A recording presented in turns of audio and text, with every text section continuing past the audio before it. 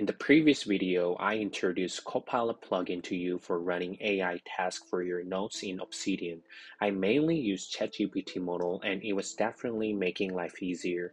However, using ChatGPT or other services for your notes means you're compromising your information on your notes in exchange of running AI tasks.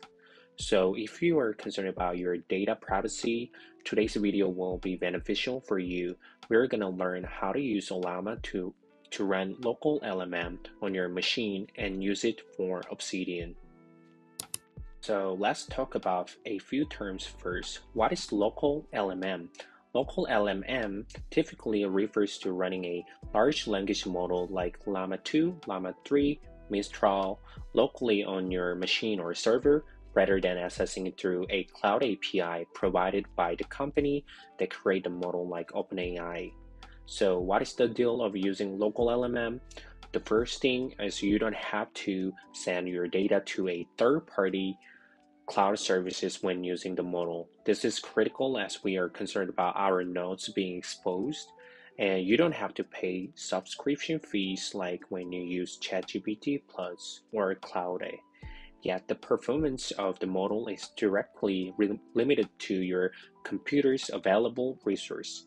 However, we can be a little smart to choose the right model for your machine. So, what is Ollama?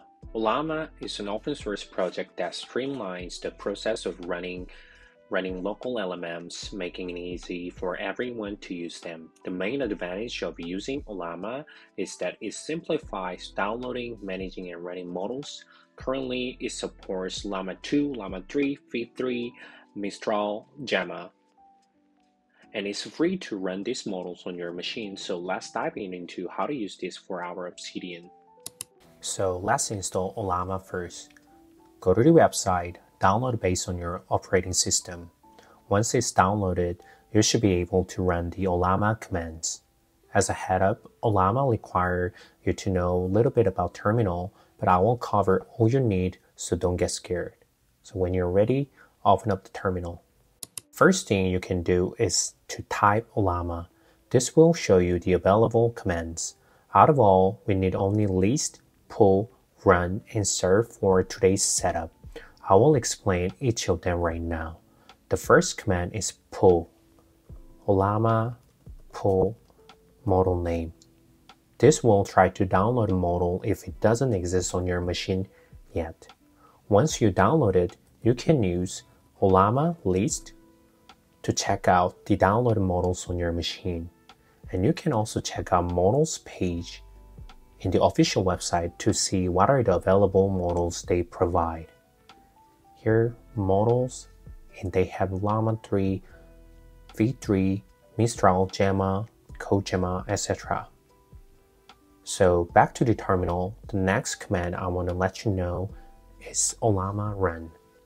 Ollama run model name like this will download and start a chat with that model right inside the terminal.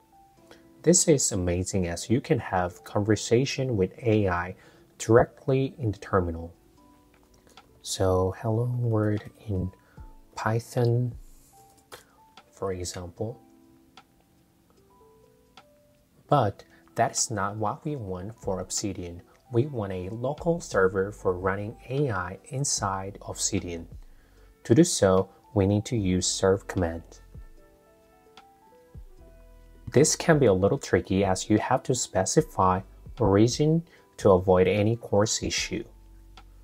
Simply type Ollama origin app obsidian.md Ollama serve. Then we're done on the server side. I'll put this command down in the description so you can easily copy and paste it without any headaches. Next thing is go to Obsidian Copilot. Open up the Obsidian and change the default model from the previous one to Ollama local. And scroll all the way down to Ollama model and specify model you want to run with. For my case, I will use V3. Before you close this setting, make sure to save and reload. your configuration so that Obsidian will reflect your changes. Now you're good to go. There is one note. If your computer has smaller RAM, I'd recommend to try smaller model. Otherwise, you will get freezed and frustrated with the speed and want to compromise your data for the speed that cloud provides. For my case, when I use Ollama 3, literally my computer stops working, but I was able to run V3 smoothly with Mag Air 8GB M1 setup. You can use Obsidian with Ollama like you use with ChatGPT. Ask summarization, explain like I'm 5-year-old, translate, make templates easier, watch my another video to take advantage of AI for your notes, yet without concerns of your notes being exposed to anyone. My primary reason for using Obsidian was data privacy, so I finally felt at home with Ollama. We covered how to install Ollama and use them with Obsidian for your notes. I think a lot of services currently ask your data in exchange for their services. However, your notes, idea, thoughts may be the most important value, so protect them while still utilizing what AI offers for your productivity. If you like this video, please make sure to subscribe this channel. See you in another video.